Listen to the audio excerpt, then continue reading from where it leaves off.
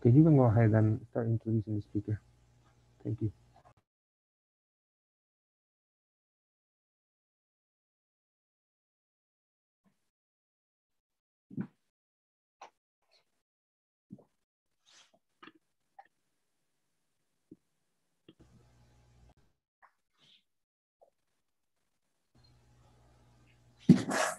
Can you hear me, Professor Stefanovic? Yes. Yeah, go ahead. Go ahead, whenever you want. Good morning, good evening.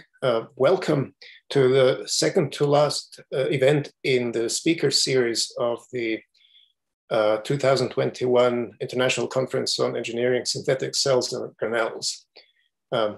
Just to remind you, there will be one more speaker series event next Monday, and then the main conference will take place May the 18th through the 20th.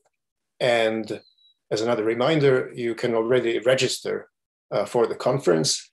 It's free. Go to the conference website, syncell2021.unm.edu. So today it's a pleasure to introduce first a presentation by Professor HENDRIK DIETZ, who is a professor for biophysics at the Technical University of Munich in the physics department. Professor Dietz completed his undergraduate studies in physics at the LMU, also in Munich. And then he did a postdoctoral fellowship at Harvard Medical School. And after that, since 2009, he has been a professor at the Technical University in Munich. So welcome, HENDRIK. Thank you, Darko. So I guess I can overrule the screen sharing now, right? I guess I will do that. And I assume you can hear me. Is that correct? Yes. Okay, great. Okay, so hello, everybody. Thanks for joining. I'd like to talk a little bit about our work on designing biomarker devices and machines. First, I want to spend some time explaining sort of the general mission of the lab. So what are we interested in? So in my lab, we'd like to build artificial marker devices and machines, ideally devices and machines which can accomplish sophisticated functions, maybe similar or even surpassing those known from natural molecular machines. We want to be able to integrate such function modules into higher order systems and then use them for something useful in society. Maybe a question is sort of why am I particularly interested in this particular question? So I'd like to motivate this a little bit with the help of this photo. I think this is a little bit old. This is, I think, probably from 1910-ish or something like this. So what you see here are two horses drawing a carriage, and then there's one of these early automobiles. And it's not clear whether the car is actually taking over the carriage or whether the carriage is taking over the car in that photo. It doesn't matter for the point I'm trying to make. So this is a metaphor. So you kind of can think of sort of the horses embodying the state of molecular biotechnology, sort of everything that we can know to do with molecular devices. Basically, we pick pieces from nature, antibodies, polymerases, molecular motors. We tinker with them a little bit. We can adapt them to a certain extent, but sort of horses remain horses, right? There's only so much that you can do, with a horse.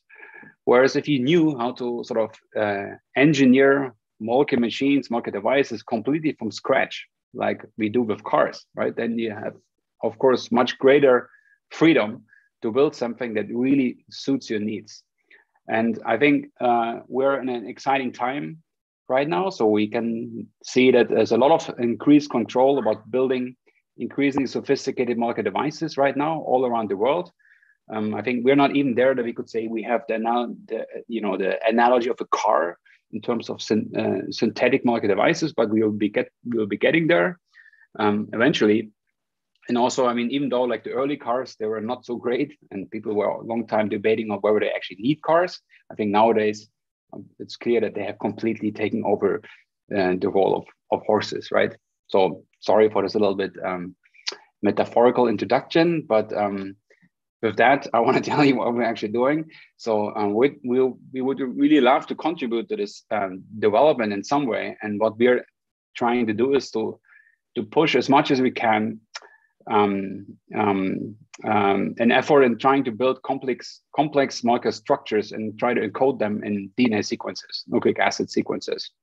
And so basically, without going into too much detail, so thanks to over 30 years of work in this field of DNA nanotechnology, we are in a position nowadays that we can basically sit in our offices and design synthetic molecular structures through a rational engineering approach. And basically the result of that engineering approach is a list of sequences for DNA single strands, which are designed according to a specific set of rules. And then if you actually make those molecules, for example, via solid phase chemical synthesis and put them together in a liquid solution, they will self-assemble into a three-dimensional structure, if you did the design correctly, that is fully specified in the sequences. So one very popular design approach in the field is known as DNA origami. I'd like to illustrate this process with the help of this movie. So this is an illustration. It's not aspiring to be an accurate physical representation of reality. It's just an illustration. So basically what you're seeing here, first of all, is a very long DNA single strand. We usually call this a scaffold strand. It's like kind of the backbone of what's going to be our structure. And then we have these colorful short pieces here. These are short DNA single strands, which we call staples. And they're designed in such a way that they are partially complementary to particular spots on the scaffold strand. So then when you put everything together through the fusion and self-assembly process, all these molecules, they come together and they actually, by Watson base pairing with the scaffold, they fold the scaffold strand into a structure which is fully encoded in sequences, and the sequence in this case of the short oligonucleotides. In this case, you get the product will be a simple rod where you have 10 DNA double helices which are linked together through multiple crossovers into this rod-like shape. Okay, so this was fiction. Now comes reality. So what you're seeing here are, I think, these are 47 objects that we actually made over the course of the last 3 years. And everything that you see, but everything that is yellow and blue actually is made entirely from DNA molecules and sort of completely synthetic. And these objects that you're seeing here, these aren't models or anything like that. This is actual data. So what you're seeing here are structures that we determine of these objects using single particle cryo-electron microscopy. And as you can see, there's a huge diversity of shapes that you can see here, right? And the fact that you can solve the structures using cryo-EM also reflects the fact that these are properly folded and well-defined. So you can build small objects like those shown here in outer orbit, which may comprise like 50 oligos or something like this, like the small one here. And there can also be gigantic objects like this big yellow ball in the center, which I think, if I remember correctly, comprise about 30,000 oligonucleotides. And then just for basically give you like a sense of scale, there are also two natural objects included here. So on the outer orbit, there's this magenta colored object, which is showing up here in the back. This is a protein membrane pore called YAX-AB. It has a molecular weight of 800 kilodalton. So it's about the same size of some of the other origami objects here. And then this magenta colored sphere here, this is actually an hepatitis B virus core capsid with 30 nanometer diameter. So basically the bottom line is with the modern methods of DNA nanotech, we are in a position to rationally engineer a huge diversity of shapes on a size range which is commensurate to the scale where natural molecular machines and higher order complexes live. We can also use cryo-electron microscopy to further study these objects in greater detail. So this is one of the example of one of the more recent structures that we have solved, which was run in movie. So this is a cryo-electron microscopy map determined for an object which has no particular function other than to have this kind of weird shape in a way. The point is sort of you can use this structural validation method, and you will actually be able to see every helix in this entire object with a detail that you can recognize sort of major and minor groove. You can see all the crossovers that hold the helices together. And with this level of detail, you can actually go and also refine your designs so that they actually fit specifications. And then with such data, you can also fit and construct pseudo-atomic models. So basically infer the coordinates for all the atoms that make up the structure. And this is something that we did here for this electron density map. So now we have an atomic model for this object. And I think this one comprises on the order of 500,000 atoms. So we have the coordinates for every single one of these 8,064 base pairs which this object is made of. And I'm rotating it, and then you can go in and analyze the geometry, quantify whether you're happy with particular aspects. You could try to refine the design so that it fits your specifications. And with this kind of process of experimental validation, atomic model fitting, we have now several atomic models available, which we're using also just to troubleshoot our design rules. And I'm gonna just run these movies here, and then you may notice that these two objects here actually look fairly identical. Turns out these are actually two variants of the same object. So the top one is the one I just showed you, and you can see that this object actually has some twist deformations. That's also one of the reasons why we made this. We wanted to study global twist deformations and how they relate to particular design decisions in the interior of the object. So now we saw it's deformed, so we can actually go back to the design and fix that deformation rationally by repositioning some crossovers. And now we have a new version of this object, which is much straighter. And again, this is then validated experimentally. It's just reflecting the fact that this is really has become some kind of engineering in a way. So then this is a snapshot, basically like somewhere in the interior of one of these objects, just sort of reflecting where we are in terms of the resolution that we can obtain using cryo microscopy. So it's only order of 4 angstrom. That's where we are right now. And this resolution, you can kind of see the discreteness, or like sort of, the discreteness of the DINA helix. Right, you have these bumps here, which are presumably reflecting the phosphates. Then there's a little depression here. This is presumably a missing phosphate because this is actually the terminus of a strand. Doesn't have a phosphate. And then here, this is a strand crossover. Basically, one of these molecules, changes the helix, and you can rotate it, and you see this little density is actually as a single covalent bond. So I'm actually kind of happy to see this.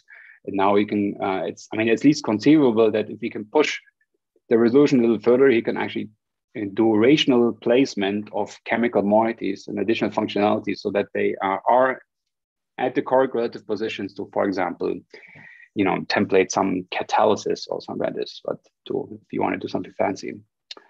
So then coming back to this overview, you may ask now, what is this good for?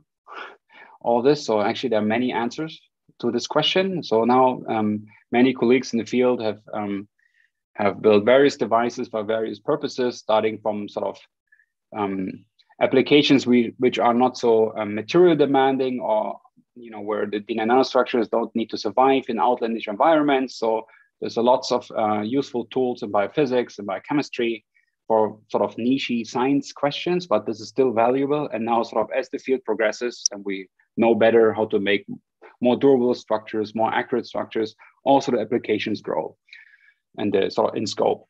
So today I want to share with you something we've been working on for multiple years now. Actually, we started working on this in 2017, I believe. And in 2019, we started working on the type of project I want to explain now, so pre-pandemic.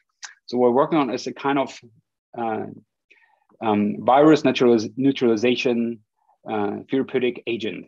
So, and we call this in our lab the Venus virus trap. So for those who are not familiar with Venus traps, so Venus trap is a carnivorous plant that sort of, it can trap insects in a sticky leaf and then digest the insects. So kind of what we want to build is something like that for viruses. And that was an idea that came before the pandemic, but I think it became all the more relevant.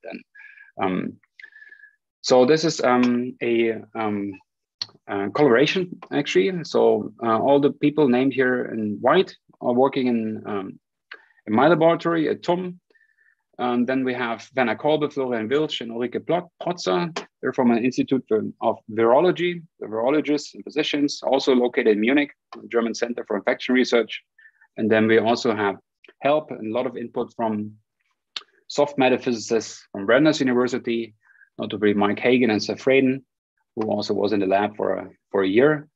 And then these are the people who have been driving, who drove this work in my laboratory, so Christian Siegel, Anela Wilner, and then two postdocs, Wouter Engelin and Jessica Kretzmann.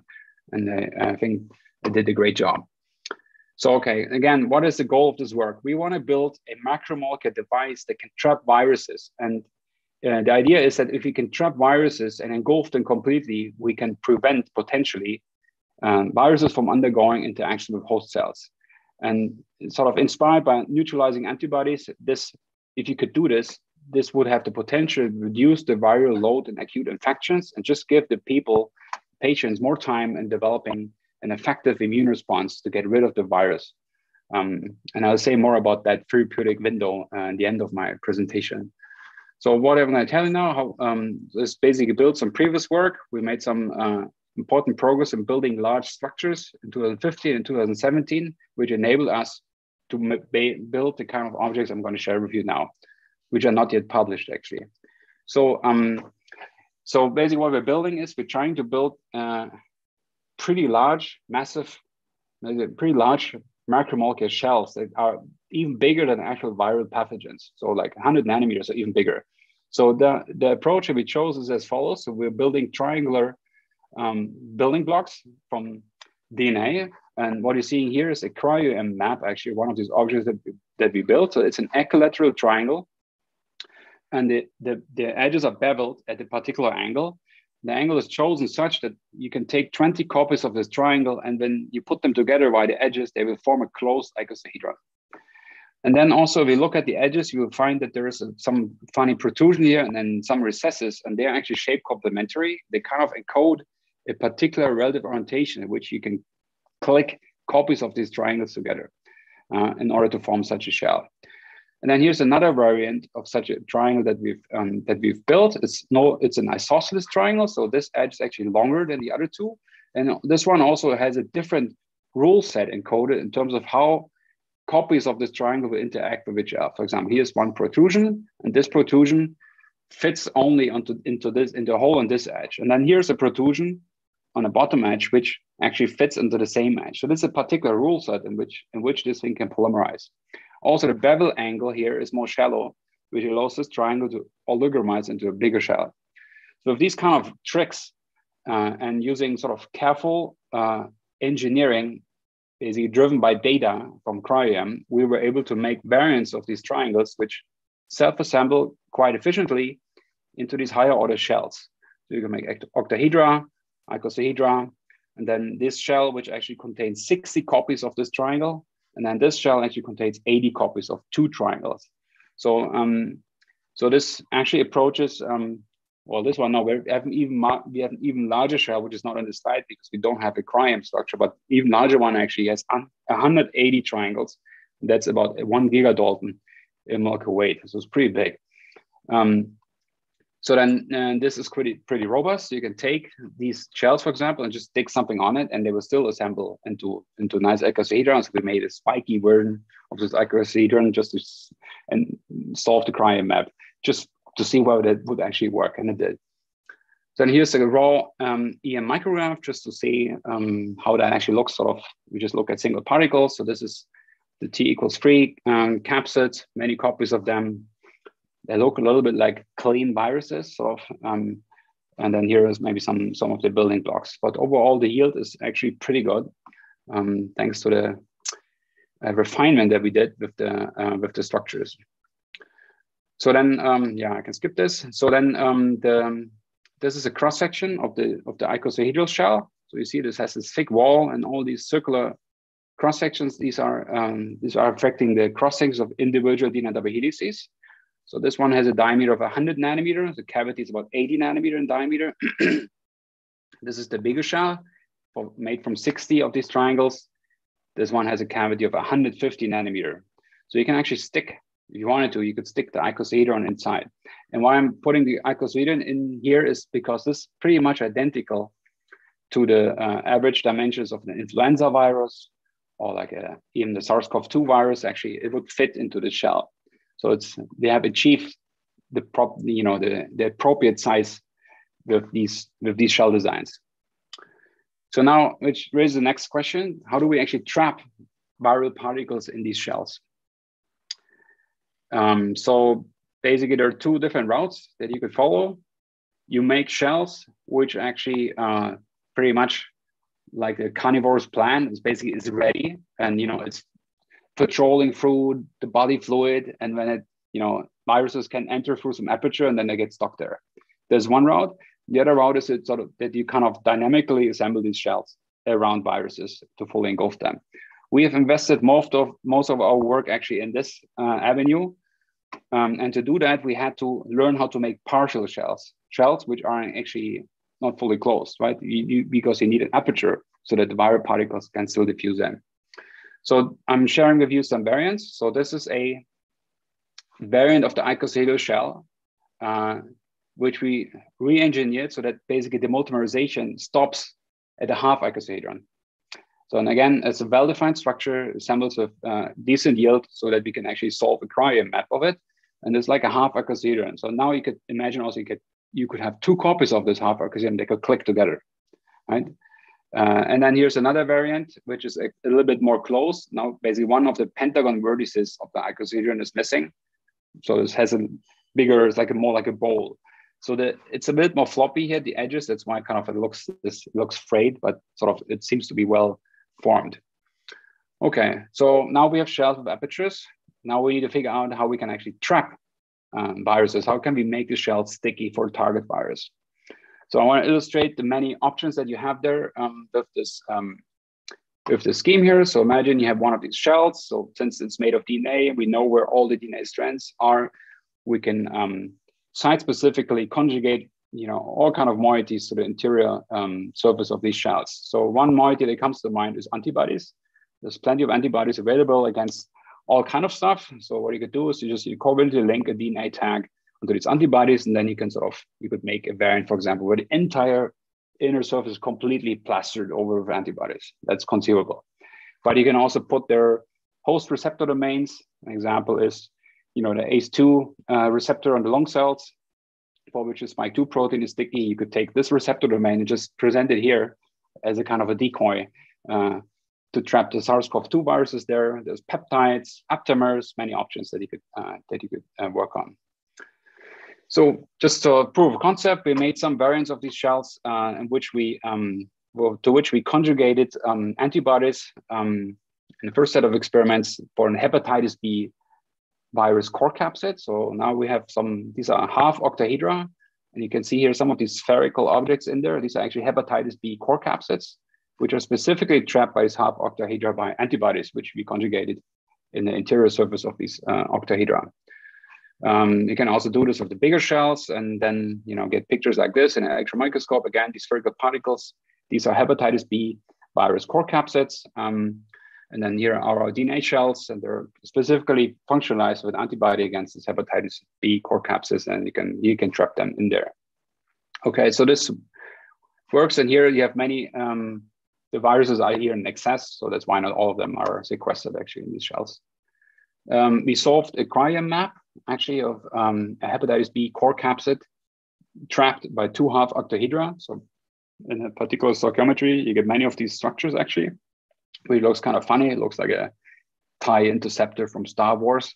So the little sphere here is actually hepatitis B core capsid, and then you have these two DNA shells which coordinate this thing. And then if you increase the density threshold, and then you can actually see there's a signal in between the virus and the wall from the DNA, and these are sort of randomly fluctuating antibodies which hold the viral capsid inside. Okay, now next question that we have is does the virus trap actually prevent virus surface interactions? We did plenty of experiments to this extent. Looking at the time, I'm going to skip one and just advance. So we did much work in vitro, so to speak, with sort of artificial surfaces to troubleshoot the sort of, the surface blocking capabilities. And now I'm going to show you some work with live cells. So what we did is the following. We have here a pristine human cell line. And what we did is sort of, we took adeno-associated viruses as a model system for an infectious virus, which were carrying an EGFB gene, green fluorescent protein gene. So here the idea is if such a HEK cell is infected, actually, it will express green fluorescent protein, which you can evaluate then using flow cytometry or fluorescence microscopy, for example.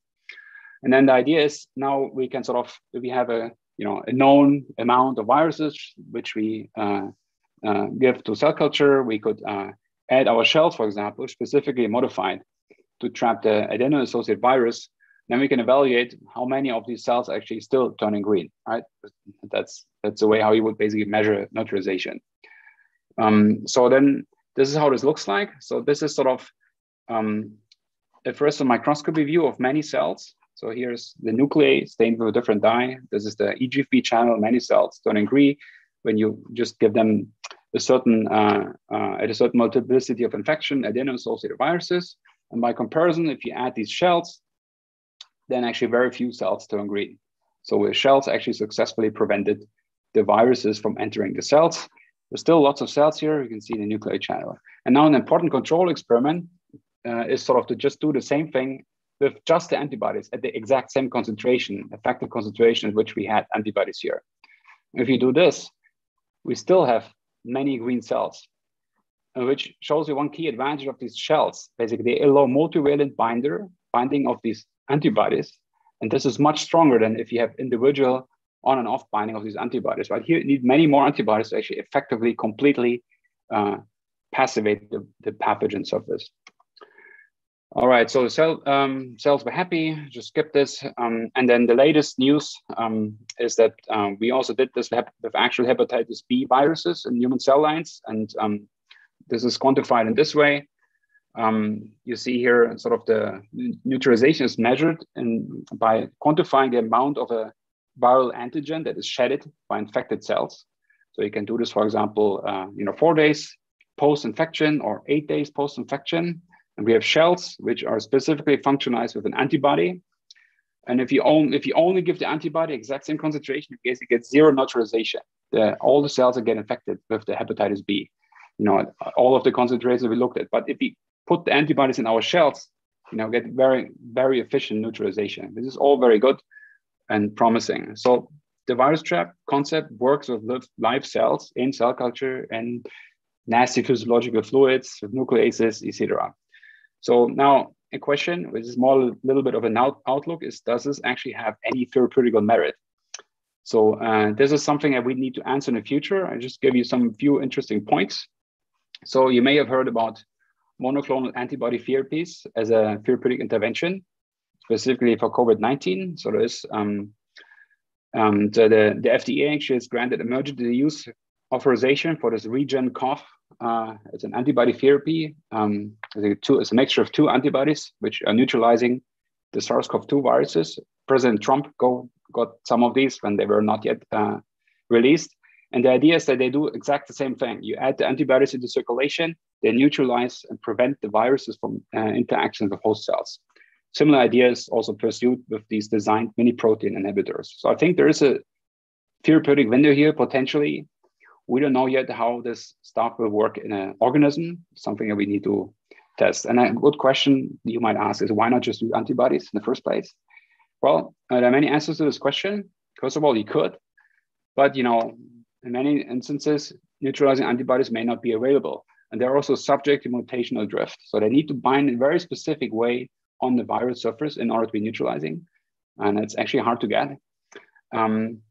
And with the shells, you don't need that. And you can think of these shells as a sort of really structural scaffold that can enhance antibody efficacy through avidity, right? Even if the antibodies are individually weakly binding for multivalency, they will bind strongly.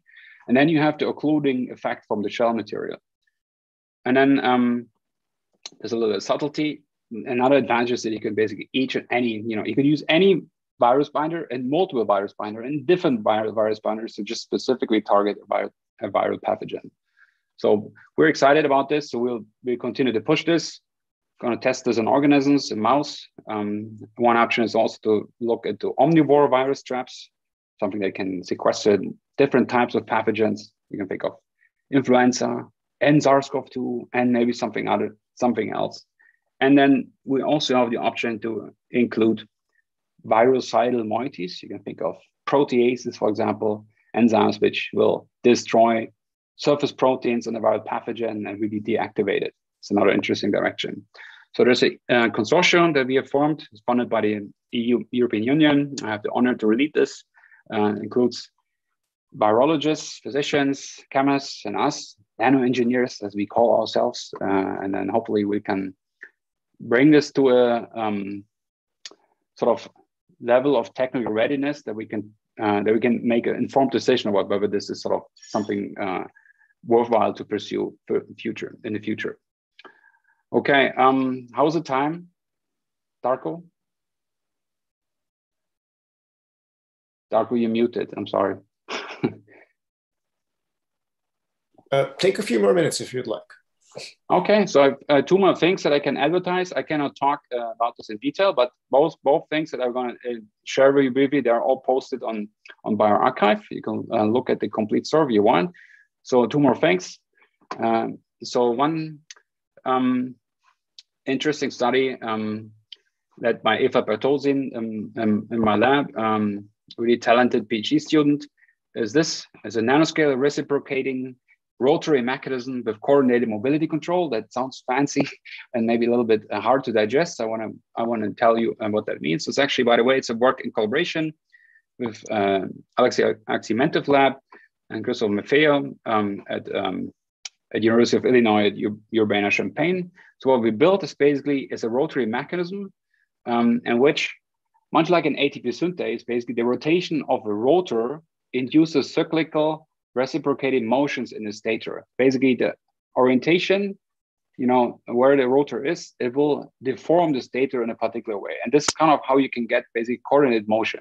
So what you see here is a movie from a simulation that was done in Alexei's lab, where basically the rotor was forced to rotate in a particular way. And you can see how the structure basically cyclically deforms. So basically, much like an ATP synthase, where the gamma shaft, as it's rotating through the different stator orientations, it basically pushes the stator pieces outwards. So with this mechanism, at least you have a coupling now where the orientation of it can induce specific, deformations in the stator. And then we hope that we can exploit this in the future to actually drive rotation through chemical reactions. Or maybe if you mechanically rotate this shaft, we could maybe use this to do chemical synthesis uphill. And Eva actually did a lot of single molecule experiments with using single molecule fluorescence and also single particle cryo-electron microscopy to verify that this mechanism actually works. And you just basically just more like an advertisement. This very few example structures. This one is the most interesting one, basically taken from an analysis of heterogeneity in cryo-EM data. We can reconstruct basically a movie of a moving rotor inside of a stator. And the other thing that I want to share with you, also posted on bioRxiv, is this study. It's a synthetic tubular molecular transport system. So we asked ourselves the question whether it would be possible to generate a one-dimensional random walker from DNA components, which is as fast as a natural molecular random walker, like, for example, kinesin motors in the absence of ATP. And we succeeded in doing this. Pierre Stummer worked on this, again, a very talented PhD student in my lab. And here's a movie of a DNA random walker labeled in green. This movie is approximately real time, running on a DNA filament labeled in red. This is about 3 micrometer long, and basically it's moving. I think this system is about 500,000 times faster than previous artificial 1D random walkers. And if you're interested in how we made that happen, please have a look at the paper. And maybe we can publish this eventually in some actual journal, but it's on bioRxiv, so I have peace of mind. So this, I want to thank you for listening.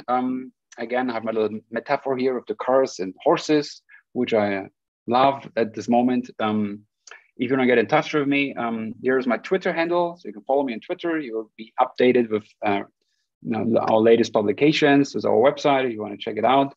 My email address. And then here I want to highlight all the members of the lab, current scientific staff, everyone working really hard to make the whole machine work. Yeah, now I take any questions. Thank you for listening. Thank you very much, Hendrik, for a fantastic, inspiring talk and beautiful microscopy pictures. It's exciting motors and walkers. But we have a couple of questions about the virus trap. So one question is, are the DNA shells stable in actual physiological conditions? Yes. Yes, that just took us about a half a year, but the answer is yes, because I mean, all of this would be completely useless if they weren't stable. So the answer is yes, there is a particular treatment we do that makes them stable. Thank you. And related to that, so after the trap traps the virus, will it be degraded in the body, or does it just float around as a neutralized virus? That's a good question.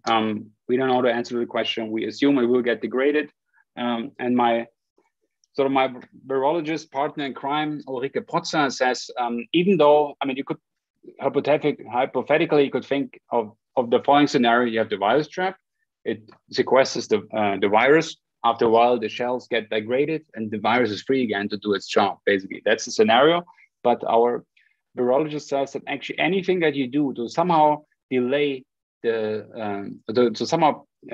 reduce the infectivity will help buys the body time to mount a proper immune response and kill off the pathogen. So even if that would be the case, that could be useful.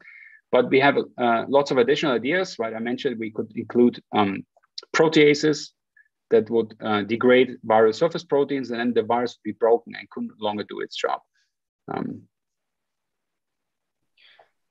Thank you.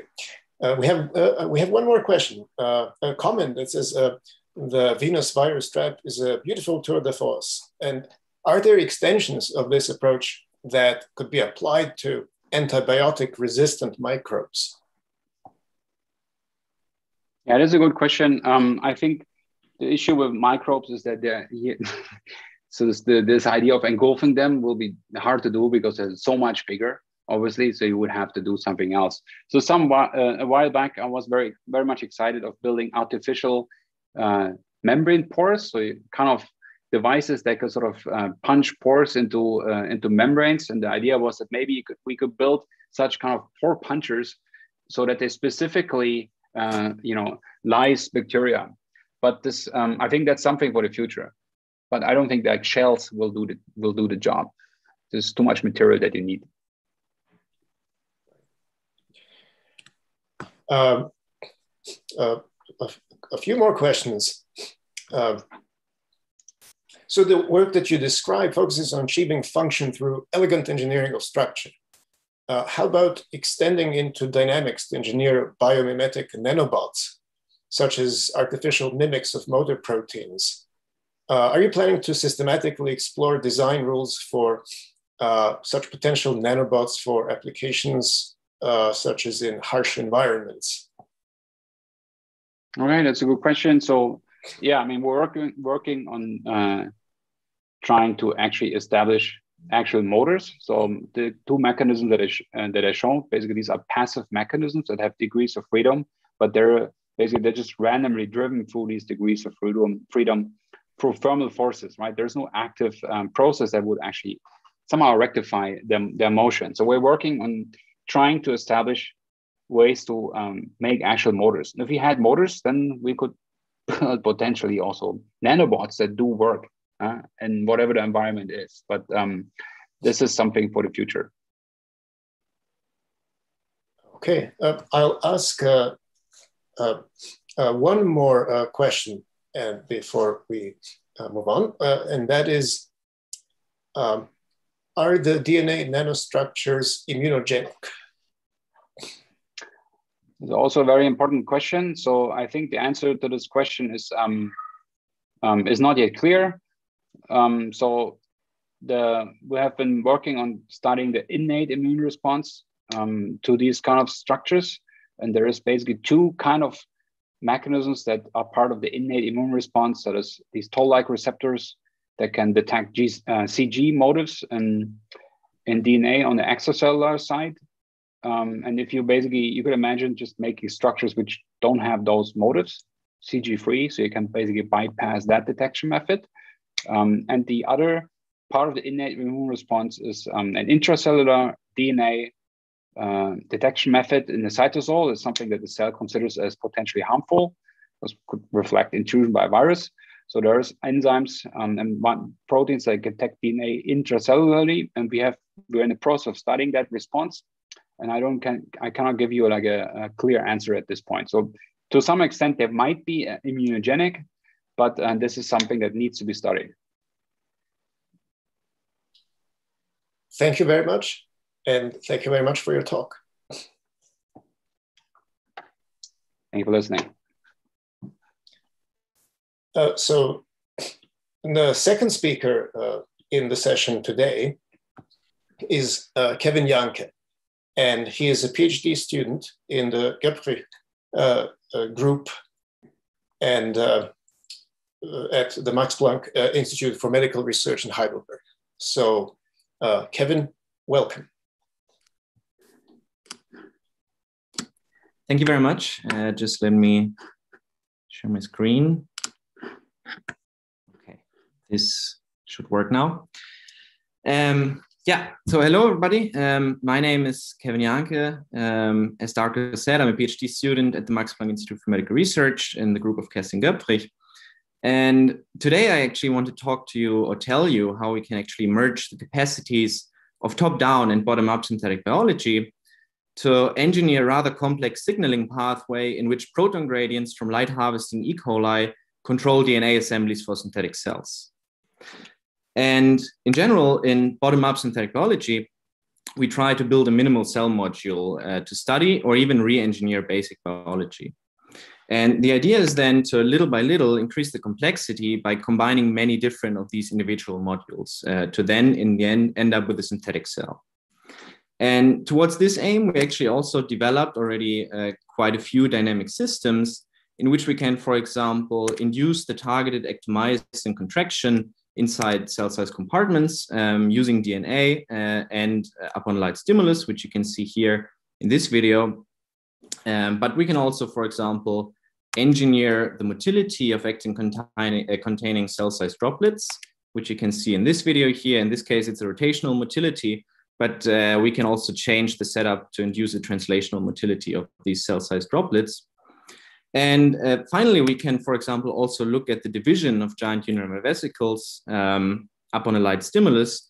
One example I show you here, where we actually have a DNA-containing giant unilateral vesicle, which is dividing upon light illumination.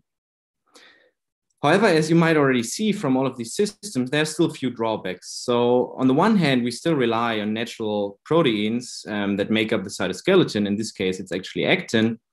And secondly, we don't have an energy regenerating system. So once the energy is released, it's actually gone. And therefore, we actually pose the question if we can, for example, build a DNA-based cytoskeleton, which also, and a system which also includes an energy regenerating system. And the problem is if we stay in the bottom-up approach, this is actually rather difficult because we still rely on the purification of proteins. Many buffers are incompatible with each other. And there's lots of crosstalk. And additionally, the efficiency of reconstituted proteins is often much lower than they are in the natural state. And therefore, there's a different approach to synthetic biology, which is the top-down one. And here we actually start with a natural cell, and we start by reprogramming it with different functions. And the idea is then to take apart the unessential components little by little to then end up with a minimal synthetic cell module. However, also here we have a problem because we don't really know all the essential components that are necessary to build actually one of these minimal synthetic cells. So taking them apart is very hard if you don't know what you're looking for. And therefore, we actually tried to merge the advantages and capacities of these two approaches to, in the end, engineer a more complex synthetic cell pathway than one of these two approaches could do on its own. Okay, so in order to get an energy regenerating system, we actually started off by top-down engineering genetically modified E. coli, which you can see here in this sketch. And these E. coli are special in a way that they actually overexpress a proton pump, which is called xenorhodopsin. And the cool thing about xenorhodopsin is actually that upon a light stimulus, so you just illuminate the E. coli solution with light, it induces a proton gradient across the membrane and thereby acidifies the E. coli interior and basifies the outer aqueous solution here. And this is something we can also verify with pH electrode measurements. So this is just about measurement of the outer aqueous solution when we put an epi of these E. coli into a pH meter. And what you see here is actually that only upon a light stimulus, the pH is actually increasing by about 0.8 from 6.2 to 7.0. And once we turn off the light, it's actually dropping back due to dissipation of protons, and then we can start the whole thing again. So this way, we actually have a rather nice energy regenerating system, which we can trigger by light illumination. As a next step, we actually went on and encapsulated these genetically modified E. coli into surfactant stabilized water and oil droplets using droplet-based microfluidics. One exemplary image you can see here on the bottom left. And then we actually try to reconstitute the same light responsive behavior inside cell size compartments. In this case, we use the pH sensitive dye pyranine, so a fluorescence-based readout, since we cannot go with a pH electrode into these water and oil droplets here. And what you can see in this plot is actually that we can reconstitute the same light responsive pH behavior. So only if we illuminate our droplets, the pH of the solution is actually increasing and then it's dropping down over time again. So what you've seen here is actually that the E. coli act as light activated synthetic organelles that change the pH inside our inside compartments. And now the question arises how to actually make use of these proton gradients. And since we're a group working on DNA nanotechnology, we actually use the rather common triplex motif, which is just a pH sensitive motif, which upon basification of the solution is opening up. So these Hochstein base pairs here are actually destabilized, and thereby we have the triplex in this open conformation here in which it can actually undergo a strand displacement reaction with a partially complementary DNA and thereby form this duplex here. And now you might wonder why the single-stranded DNA here actually contains a cholesterol modification. And the reason for this is actually that we found that cholesterol-tagged single-stranded DNA molecules are actually inserting at the droplet periphery of our surfactant-stabilized droplets and thereby act as a recruitable handle there. So in this way, by using the system, we can actually induce the localization of the triplex molecules to the periphery by changing the pH. So at low pH values, the triplex will just stay in the aqueous lumen, whereas at higher pH values, it will open up and then bind to the droplet periphery in this way. And this is what you can also see from these confocal images here. So at low pH values, the triplex is just homogeneously distributed in the droplet lumen. And the higher we go, the more it's actually binding to the droplet periphery, having a turning point here at around pH 6. And now we made an interesting observation, because if we put fluorophore modification on the single-stranded DNA here, just for visualization purposes and verification, we actually found that this equilibrium state here is shifted towards higher pH values. So what has been pH 6 before, now if we have a Cy3 modification on the single-stranded DNA, is actually now at pH 6.5. So what we see here is actually that the fluorophore makes a difference on the conformation of our DNA nanostructures, which was really striking. And we tried to pursue this further by looking at MD simulations of single-stranded DNA oligos. And I want to show you two here. One is an MD simulation of unlabeled single-stranded DNA, And one is the simulation of the same DNA containing a site3 modification. And what you see in these videos is actually that the one with the site3 modification is much more likely to be found in this rather compact conformation that you can see here, in which it is less accessible for duplex formation. And this, together with dynamic detachment experiments, actually led us to the conclusion that, on the one hand, the unbound single-stranded DNA state is actually stabilized by the presence of a dye, but also once the complex is formed of single-stranded DNA and triplex, this is also stabilized by the presence of a dye, leading to this free energy sketch that you can see here.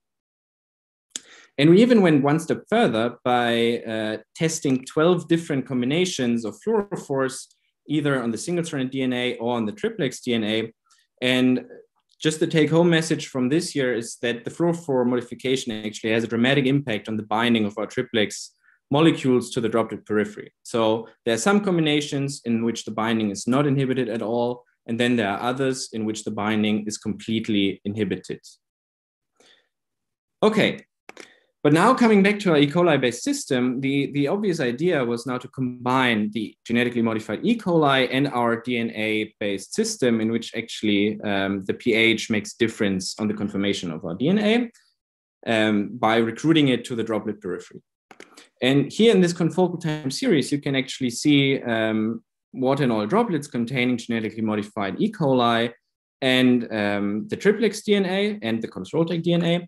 And what you actually see is that over time, the DNA, the triplex, is actually opening up and binding towards the droplet periphery. And the nice thing is that this only happens upon light illumination. So we actually have proof that this is due to the basification of the outer aqueous solution due to the proton gradients from the E. coli. And now the interesting thing here is actually that once the DNA, the triplex, is localized at the droplet periphery, it does not go back. So it just stays there. Whereas we know that the proton gradients from the E. coli actually are reversible. And this was pretty interesting. And what we found here is actually that the small gradients from the E. coli system, which are about 0.8 in delta pH, are not sufficiently high enough to lead to the detachment of the DNA from the droplet periphery, whereas higher pH gradients actually manage to detach the triplex also from the periphery. So what I showed you here is actually that the E. coli mediate the DNA attachment to the compartment periphery. However, that this is only reversible for high pH gradients and therefore not with our E. coli-based system. And now once we can actually attach the triplex DNA via our E. coli, the question arises how to achieve a more meaningful function. And in this regard, we now actually designed a much more rigid DNA-based structure, namely DNA origami, which we actually modified at 4 positions with the triplex molecule, thereby making it its attachment to compartments pH sensitive. And the DNA origami is about like 50 times 50 nanometers, which you can see here. It's a 2-layer sheet. And additionally, we designed the DNA origami in a way that it's actually able to undergo blunt end stacking interactions on all of its 4 sides. And for this, we just need to add the edge staples at the scaffold seam here, which then induce the blunt end stacking. And how this looks like, you can see here from these AFM images. So if we omit the stacking interactions, you will actually see the DNA origami monomers loosely distributed on the mica surface here. Whereas if we induce the stacking by adding the staple strands, we see these huge micron-sized clusters of DNA origami. And what happens actually if we attach these clusters now to giant human vesicles, so by moving also to a physiologically more relevant system, is actually that you see these dramatic deformations and morphology changes of our initially spherical giant human vesicles. So what you see here is the lipid channel at elevated pH, and here you see the DNA origami.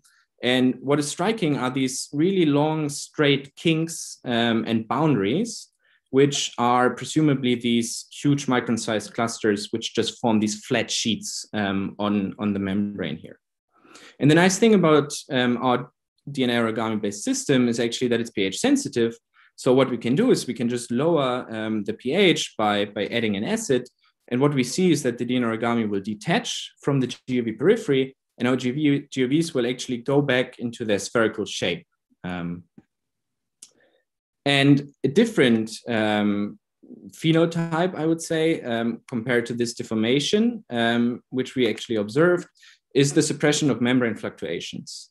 So what you see in these videos here is once just a deflated plain GOV, not containing any DNA origami, which is wobbling around. And then on the right, you see a DNA origami covered GOV, which is very, very static, and you don't see any membrane fluctuation, nearly no membrane fluctuations at all. So we also see that we actually change the compartment mechanics via our DNA origami. Okay, so lastly, the aim was to now combine our DNA origami-based systems together with our genetically modified E. coli. And we managed this in a two-step process. And the first process was actually that we immersed our GOVs in an E. coli containing solution, which also contained the DNA origami monomers. And then by illuminating our solution here, we actually induced the DNA origami attachment to the GOVs. And this is what you see here in this video, which is also verified here in this plot. So what you see here is actually that only upon light illumination, the DNA origami signal at the GOV periphery is actually increasing. And the nice thing, since this is light mediated, we can even do this sequentially. So after waiting some time, we can just illuminate our sample again and then induce more DNA origami to attach to the GOV until a certain threshold is actually reached here. Okay, so now we have the DNA origami monomers on the GOV surface. And then in the second step, we actually need to induce the DNA origami polymerization on our membrane. And this is done by just adding the staple strands. And here you just see, you see a GOV containing or surrounded by genetically modified E. coli. And now the solution contains the staple strands. And what you see is actually here again, the formation of these large kinks, which correspond to the DNA origami polymerization on the GOV membrane. So what you can see here is actually that proton gradients from light harvesting E. coli mediate a DNA origami-induced morphology change of our giant unilunar vesicles. And therefore, to summarize, what I've just showed you is that, or how we can actually merge the capacities and advantages of bottom-up and top-down synthetic biology by engineering a complex signaling pathway in which light illumination of our sample or of the genetically modified E. coli actually leads to a pH increase of the outer solution. This in turn causes the triplex to open up and making the DNA origami monomers attached to the GOVs. And then by adding the staple strands, we actually induce the DNA origami polymerization on the GOV membrane, which in turn changes the compartment mechanics and morphology. And with this, I'm at the end of my talk, and I would like to acknowledge the many people that actually helped during this project here. And I thank you for your for listening to me, and I'm very happy to answer any questions you might have. Thank you. Thank you very much, Kevin, for presenting this impressive work. I'll start with a question. It's as follows. Several diagnostic methods use strand displacement reactions and computation with fluorophores and quenchers for visualization. Have you tested if the most used fluorophores, Tamra, Texas, etc., have a strong effect in single-stranded DNA strand displacement reactions? So the fluorophores we use, like, we did not use Texas Red in this case, but we were mainly based on Cy3 and Cy5, so cyanin dyes. And additionally, we were testing a few Atto and Alexa compounds, because, I mean, if you look at the structures and the charges, they are very different. And for us, it was just important to get like a little bit of everything. So some that are positively charged, some that are negatively charged, and some bigger ones, some smaller ones. So we did not study, for example, FITS or Texas Red. But I would assume that they have an impact on the conformation. Thank you. have you probed the integrity of the phospholipid membrane after the DNA origami have attached to it? Do the membranes become porous? Yes, this was also a question we had actually, and we addressed this via FRAP. So we did FRAP of the lipids and the DNA origami, and you see that's the same diffusion coefficient before and after, and even of polymerized DNA origami and just loosely distributed DNA origami monomers.